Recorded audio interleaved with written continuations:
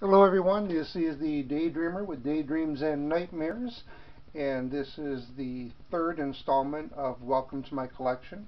We're going to be looking at the New Mutants 41 through 60. Right now what you're looking at is number 41, and let's see, 41 through 48 all had cover art done by Barry Windsor-Smith, and all its stories done by Chris Claremont. So we can clear that up right away, try to speed things up. What you're looking at right here is number 41, called Way of the Warrior, featuring Mirage. You see her right on the front cover here. New Mutants number 42. This one is, once again, Barry Windsor-Smith and Chris Claremont.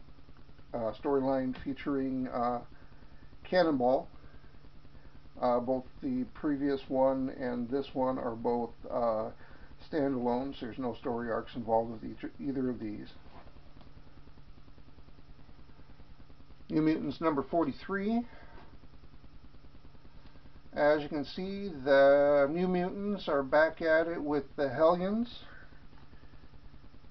This is called Getting Even.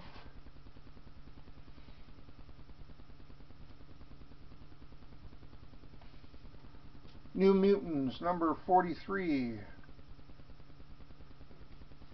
Again, Barry Windsor-Smith, Chris Claremont story, Barry Windsor-Smith cover. Number 44 is called Legion. Runaway, featuring Legion. This is the sequel to New Mutants 26 through 28. Legion is back. See him on the cover there. Marvel 25th Anniversary, New Mutants number 45. You can see around the borders here all the different Marvel characters, part of the celebration there. This one is, once again, 25th Anniversary. We Were Only Fooling. This particular storyline actually deals with a pretty serious subject, actually. Teen suicide, in which teen is accused of being a mutant and trying to avoid being caught up in all of it, decides to take their lives, and there's dealing with a very, very touchy topic as far as comic books is concerned, but once again a standalone until this next one here, number 46. Now this is done by Barry Windsor-Smith and Chris Claremont. It's called Bloody Sunday. The villain is Magus, and as you can see, we do have some X-Men appearances. You got Colossus here, and I don't know if you're aware that Illyana, also known as Magic, also known as Darkchild, is the sister of Colossus, a member of the New Mutants. This particular one is a Mutant Massacre tie-in, and is part of what am I looking at here? 1, 2, 3, 4, 5 comic book story arc.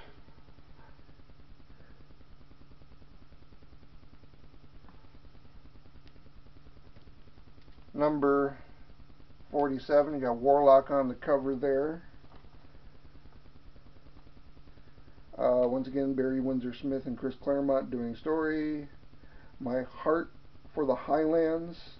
Once again, villain in this one is Magus. Magic tries to teleport them out of danger and winds up taking them back to medieval Scotland in this particular book.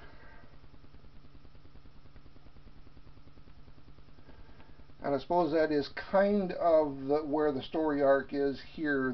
The tie-in is that they keep jumping through time to different times in the future, in the past, throughout the story arc, running away from Magus and jumping through limbo and heading into these other periods of time. Number 48 here, as you can see, we have Sentinels, but this is actually set in the future. This is called Ashes of the Heart, which moves into, they move into another future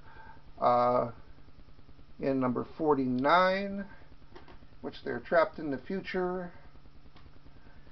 And in this particular future, Earth is ruled by mutants.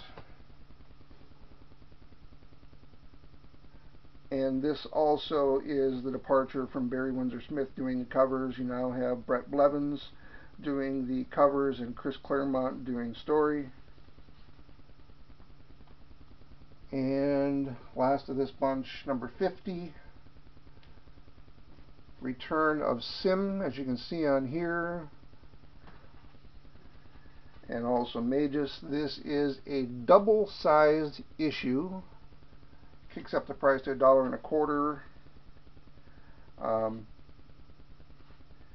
The cover for this one is done by Rick Leonardi and Dan Green, also Chris Claremont doing story.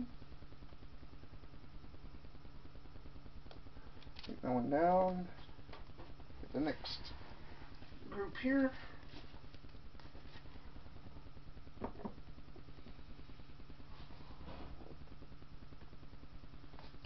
New Mutants 51.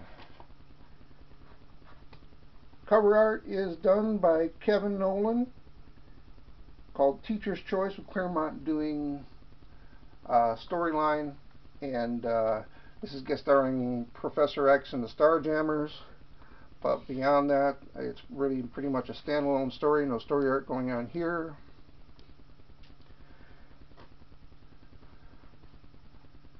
You have the demon version of Magic as the Dark Child on the cover here.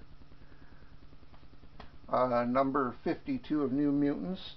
You have Bill Sikowicz actually coming back to do the cover art. This is called Grounded Forever. You got appearances by Sim and also by Sabretooth in this particular book. New Mutants number 53. Now this is going to be basically about a two-issue story arc. Cover here is done by Rick Leonardi, story by Chris Claremont, called Seduced and Abandoned. Once again, New Mutants and the Hellions are back at it again, fighting each other.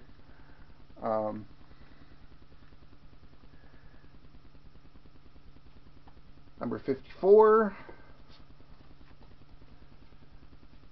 Once again, Hellions and the New Mutants fighting each other. Cover here is done by Mike Mignola and Terry Austin. Title of this is Rat Race. Only true event that happens in this is Karma leaves the New Mutants.